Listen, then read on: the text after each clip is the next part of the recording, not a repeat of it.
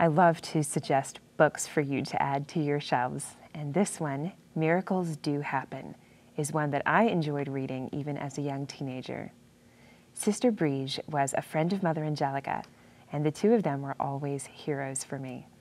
She's been a guest on several EWTN programs over the years. This is the story of Sister Briege McKenna's encounter with the healing power of God. It includes her insights about faith, the Eucharist, the importance of prayer, and the ministry of vocations. The paperback book contains 142 pages.